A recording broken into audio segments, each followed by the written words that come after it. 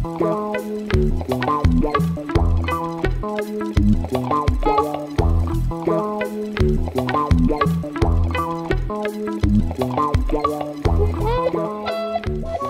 I will start rather not originally by expressing my thanks to the organizers for inviting me. And now I come to the history of the problem. L.J. Mordell stated the following theorem.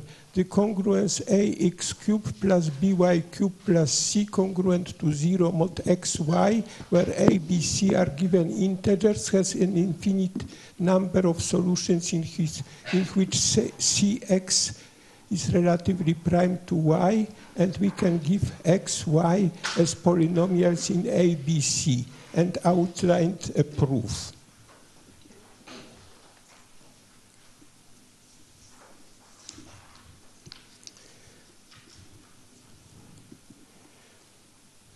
He also stated the same method proves the existence of an infinity of solutions of ax to the m plus by to the n plus c congruent to 0 mod xy, where a, b, c are given integers, and also of fx plus gy plus c congruent to 0 mod xy, where fx is equal to a naught x to the m plus a1 x to m minus 1 plus a with index m minus 1 times x, and g is defined similarly only with coefficients b instead of a and of degree n instead of m. And the a's and b's are integers. This is more or less repeated in Mordell's book. He wrote only one book, and pages are given there.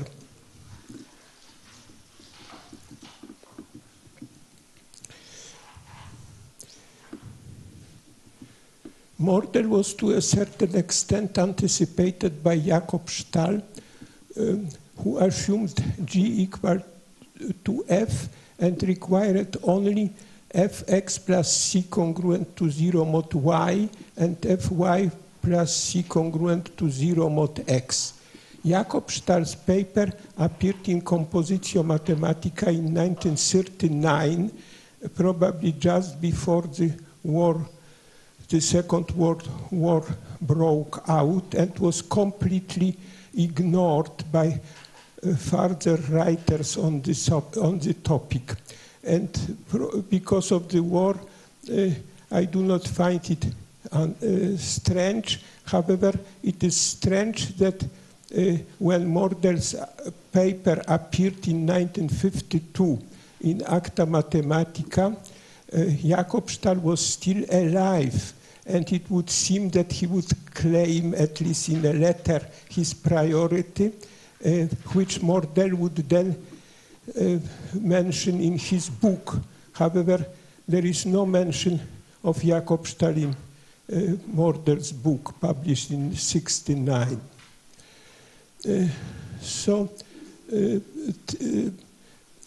We have the following on this subject. Theorem 1.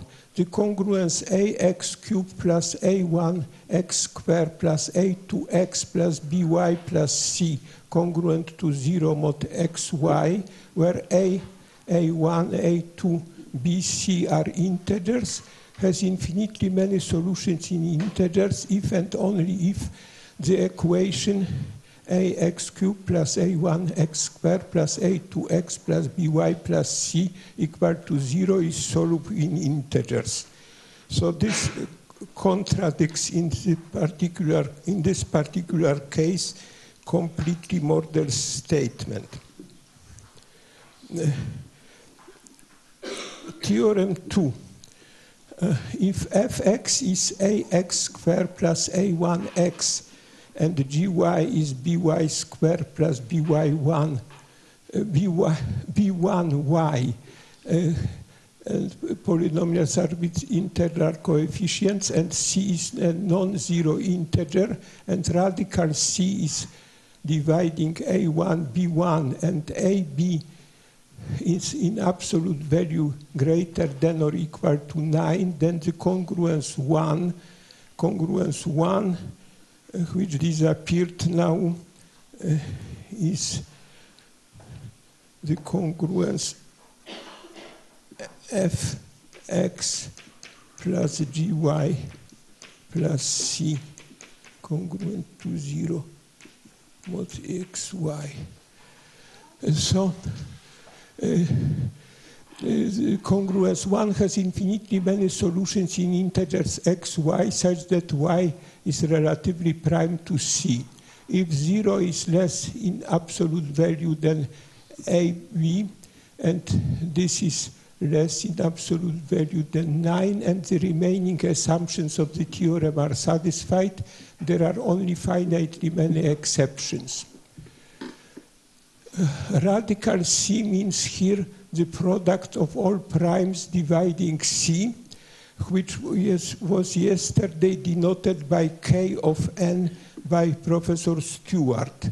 However, since K of n is used by Hasse, in particular in his book for Lösungen-Universalen theory, in a different meaning, this square-free kernel of n, and k is the first letter of kernel, I prefer to use the notation radical C. And Jacobsthal has shown that if A is equal to B equal to 1, and A1 is equal to B1, and C is equal plus minus 1, the only exceptions are A1 equal to B1 equal to plus or minus 1.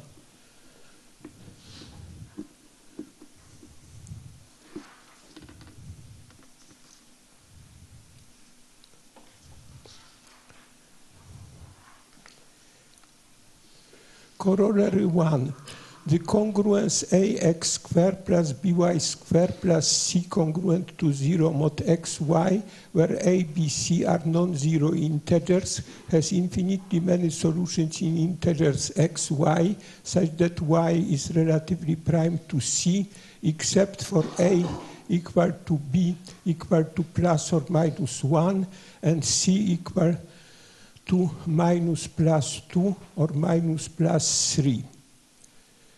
And theorem 3, if m is greater or equal to 4, n is equal 1, and a is a non-zero integer, and a1 equal to a m minus 1 equal to 0, and b and c are non-zero integers, then there exist infinitely many solutions of the congruence 1. This is this congruence in integers x, y, such that yc is that y is relatively prime to c.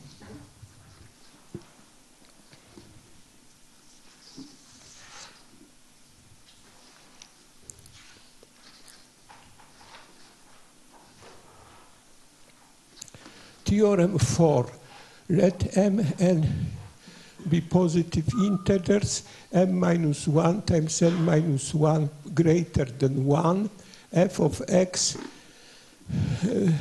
be a polynomial of degree m without constant term, and g of y be a polynomial of degree n, again with integral coefficients at no constant term, and c is a non-zero integer. Radical c divides a1, and either a, b, c is in absolute value greater than 1, or a is positive, b is positive, c is positive, and the remaining coefficients are non-negative, then the congruence 1 has infinitely many solutions in integers x, y, such that y is relatively prime to c.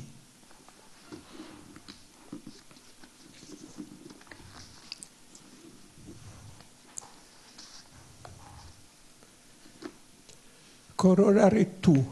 The congruence ax to the n plus by to the n plus c congruent to 0 mod xy, where a, b, c, m, n are non-zero integers, and m minus 1 times n minus 1 is greater than 1 has infinitely many solutions in integers x, y, such that y is relatively prime to C.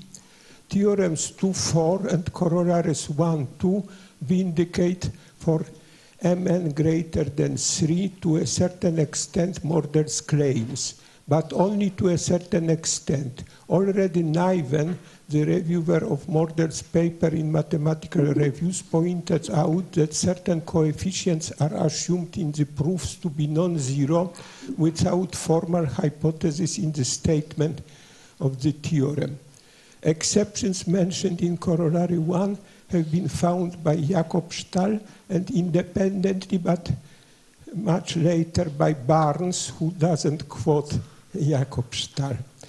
Finally, for mn less than or equal to 3, Mordell's assertion is false, as shown by Theorem 1.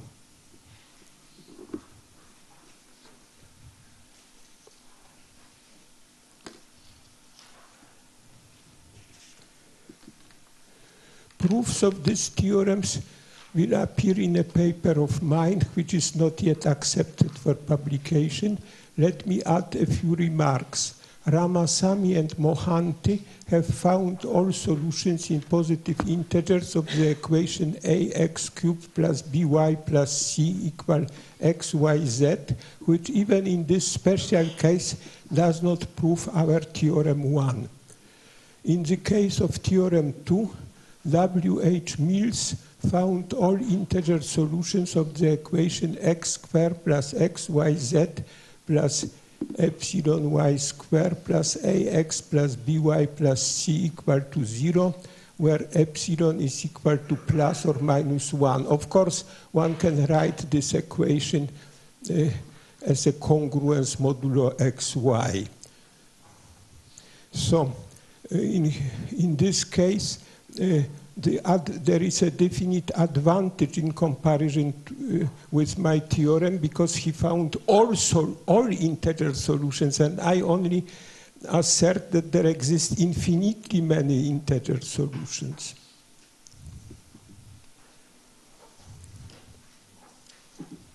And now I am going to outline the proof of theorem 4. This is the theorem where the exponents can be arbitrarily large. The degrees of the polynomials can be arbitrarily large. So notation, let dk be m for k even and n for k odd, and recurring sequences lambda and nu satisfy the same recurrence equation lambda k equal dk lambda k minus 1 minus lambda k minus 2, and the same for mi and nu. However, these three sequences differ in the beginning. And pi 0 and pi 1 are c. This is a big, this at least is to mean a big letter, big Greek letter pi. Pi 0 and pi 1 is c, and pi k is a to lambda k, b to the power mi k, and c to the power ni k for k greater than or equal to 2. And this is rather important. Gyx is just gx plus c, but f2 of x is x to the m plus 1 over c, f of c divided by x times x to the m. So this is indeed a polynomial, because f is of degree m, also x is in the denominator.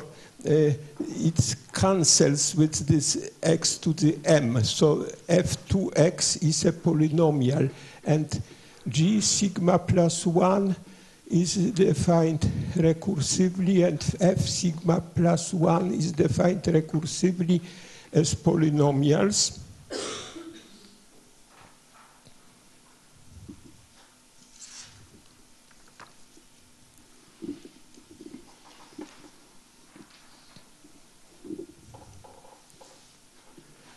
And we have corollaries 3.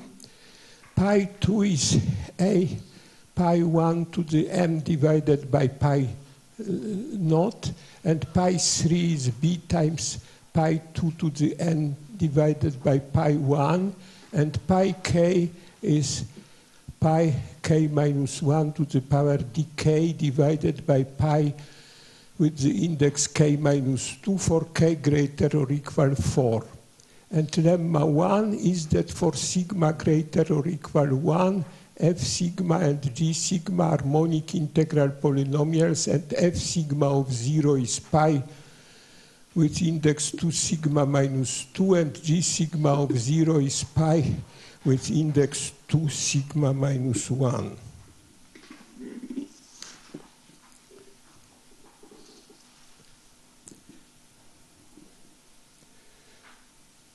And lemma 2, let alpha and beta be conjugate quadratic integers, which you see there on the screen written, if the product mn is different from 4, and if it is equal to 4, then they are not conjugate irrational numbers, but just identical rational numbers. We have the following explicit formula for lambda and mi and ni, and which are rather complicated, and I will not read them aloud.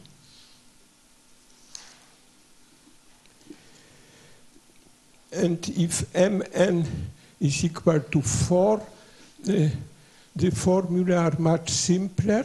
However, this is only shown for completeness because in the case of theorem 4, the product mn is always greater than 4, so this is not needed.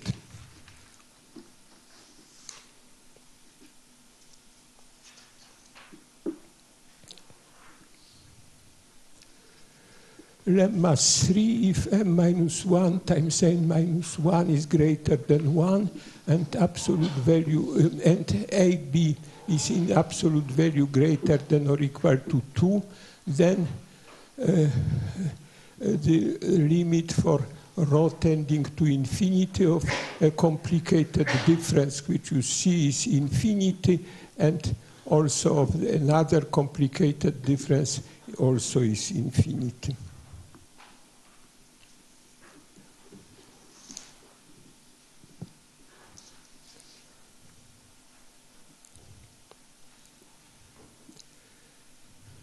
Lemma 4, if m minus 1 times n minus 1 is greater than 1, then the length of the polynomial which you see there, this is f sigma minus the leading term minus the constant term. So there are only the middle terms.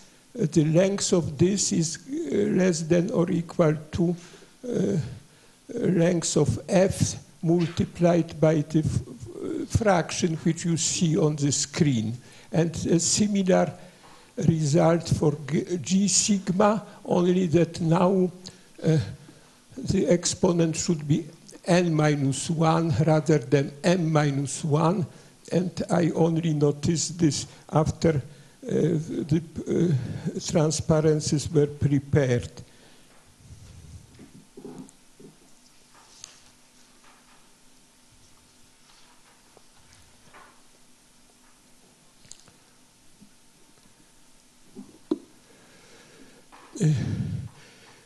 For m minus 1 times n minus 1 greater than 1, and the product of ABC is an absolute value greater than 1, and for sufficiently large rho, sufficiently large meaning in terms of mn, and for sigma anywhere between 2 and rho implies that the absolute value of this difference is less than the right-hand side, and also the absolute value of the difference of G sigma minus the leading term minus the constant term is less than this, what you see on the screen.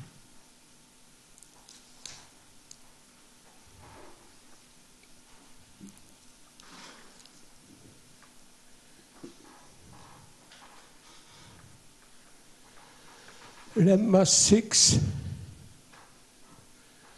the numbers C1 being logarithm 3 divided by logarithm 2, C2 being logarithm 7 divided by logarithm 2, C3 being 0, and C4 being logarithm 23 over 12 divided by logarithm 2 for every d greater than or equal to 2 satisfy the inequalities. This is of no interest in itself, but is used in the proof, I think, of lemma 7. Yes, of lemma 7. If m minus 1 times n minus 1 is greater than 1 and IBC is in absolute value greater than or equal to 2, and rho is large enough in terms of mn, and for sigma greater than or equal to 2, less than or equal rho plus 1, x sigma and y sigma minus 1 are given using backward induction by the formula x rho plus 1 is 1, y rho is f of rho with index rho plus 1 of 1, and x sigma is g sigma of y sigma divided by x sigma plus 1, and y sigma minus 1 is f sigma of x sigma divided by y sigma. Then for every non-negative integer tau less than rho, the following inequalities hold.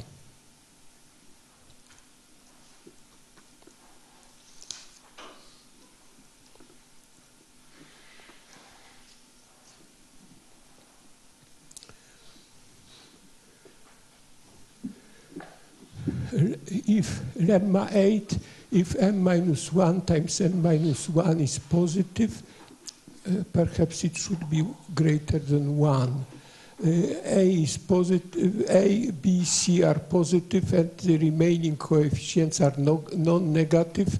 Then for sigma greater than or equal to 2 and less than or equal rho plus 1, x sigma and y sigma minus 1 are given by formula 1415. This formula disappeared, but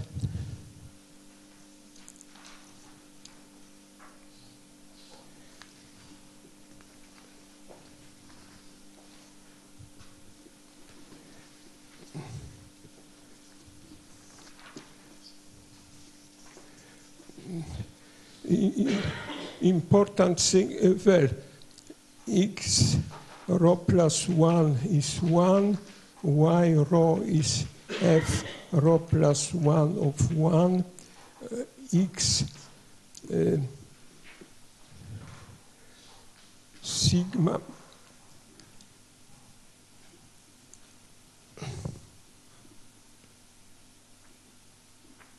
is g sigma of y sigma divided by x sigma plus 1, and y sigma minus 1 is f sigma of x sigma divided by y sigma. So, under the assumption, the numbers x sigma, y sigma minus 1 given for by formula of lemma 7 are non-zero. Well, from lemma 7 and 8, this is clear because they were bounds on both sides by non-zero numbers.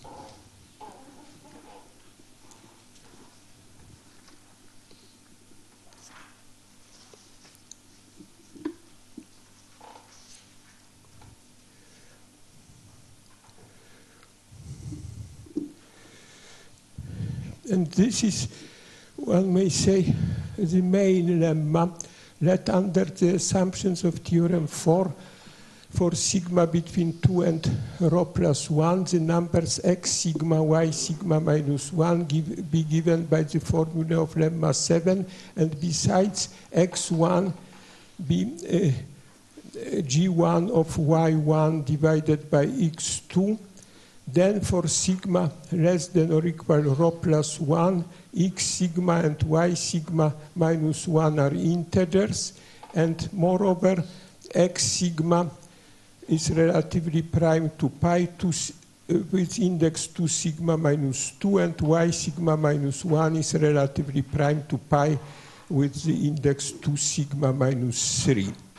And now I shall show how these theorems imply these lemmas imply theorem 4, namely from the lemma we get that for rho large enough there exist arbitrarily large x1, x2, y1, y2, such that x1, x2 is g1 of y1, which is by definition g of y1 plus c, and y1, y2 is f2 of x2, which is by definition x2 to the m plus 1 over c f of c over x2, x2 to the m. And now we consider c2, and this is very important, that y1 is relatively prime to c. All this is contained in the lemmas. Now we take the following product, f of c to m minus 1 times f x plus c, and find that this is just x1 to m times f2 of x2, which therefore is congruent to 0 mod y1. However, y1 is relatively prime to c. That means that, f of x1 plus c is congruent to 0 mod y1, while g of y1 plus c is congruent to 0 mod x1. However, x1 and y1 are relatively prime because f and g have no constant factor, so the common divisor of y1 and x1 should divide c, and c is relatively prime to y1. Therefore,